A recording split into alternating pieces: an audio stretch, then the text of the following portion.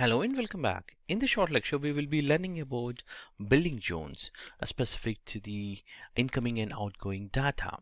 So when we look at for the bandwidth pricing for within the Microsoft Azure, they have actually configured based on the zones. So when I talk about zones, actually there is a zone 1 and zone 2 and zone 3.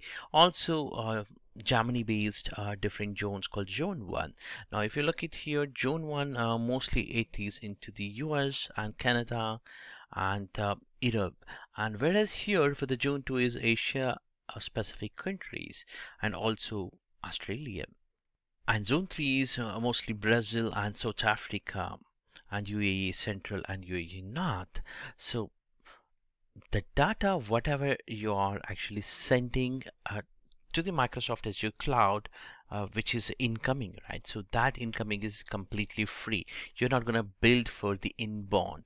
So you see here, it's completely free, as much as you can dump into Microsoft Azure cloud, regardless of any of the zone.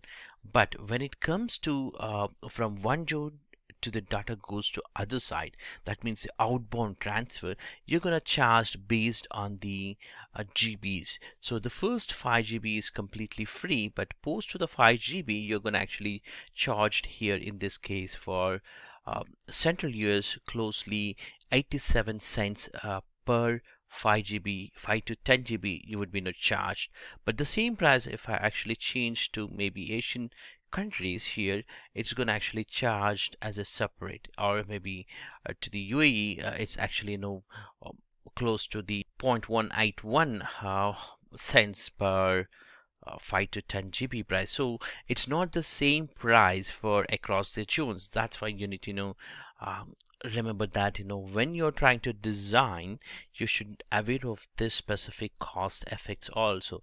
So zone 1 to zone 3, or whatever the zones you have for your high availability purpose, you configure your designs, you should aware of that, what kind of data is actually flowing as an outbound, because inbound is completely free, but outbound you should be aware of that it's not the same cost gonna apply. So you need to calculate this specific cost also. I hope this is useful for you. Thank you for watching this.